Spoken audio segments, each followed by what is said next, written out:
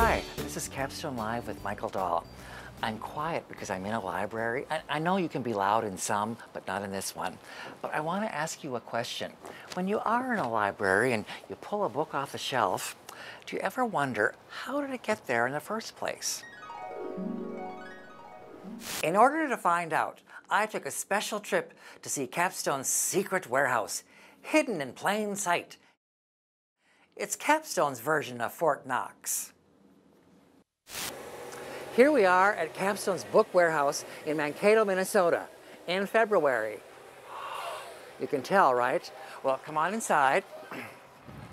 You are going to love what I'm going to show you. Books. More books. And even more books. This place is a reader's dream. I know the students at Riverwood Elementary are waiting for this book. It's a great series.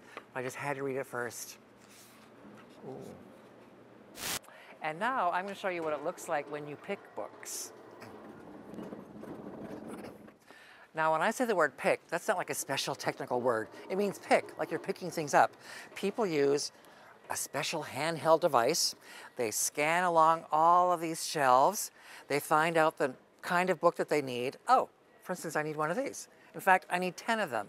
And it shows me right here. And then I put it on the cart, I wheel away, and I go to the next one. So think about when you order, I don't know, 15 or 20 books, or maybe your school needs 100 books. Someone has to pick them all one by one. So it takes a lot of time.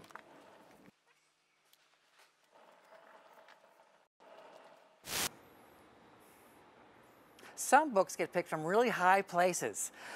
Did I mention I have a fear of heights? Can someone remove my hand from the bar? Then once you have picked all of your books, you have to make sure that they go on one of these carts in the order that you picked them up. Oh, this is cool. Kylie Jean craft books. Those are fun. They go with the Kylie Jean novels. Spa projects from the Sleepover Girls. I hope they remember that there are also Sleepover Girl books. That would be a nice pairing. One of my favorites, Magic Tricks. I love Magic Tricks. Have you ever seen that series that we also have? It's called Hocus Pocus Hotel. Great series. Well, I've got to put these away.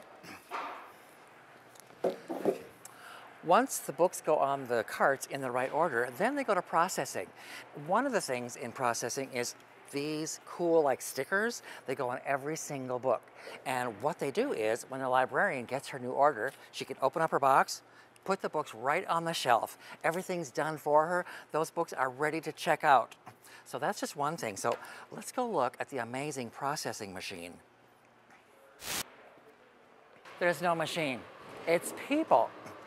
Like Kathy, Denise, Pam, they have to do all that by hand, putting those stickers on. And not only that, they have to make sure they are straight, they're accurate, they're in just the right location, because some schools and libraries like them in different places.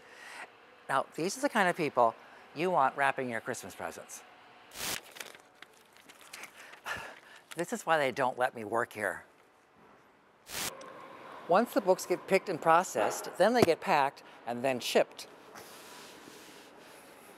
When you order lots of books, we want to make sure they all stay together, so then they go into this really cool wrapping machine. It's the Cobra 32. Some people only have 31.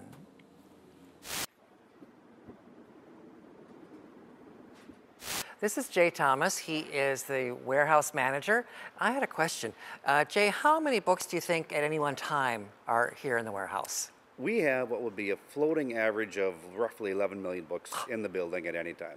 Oh my gosh, I was gonna say maybe like 2 million, 11 million? 11 million. Wow. Oh, can I ask you another question? Certainly. Would you let me ride or drive one of those forklifts?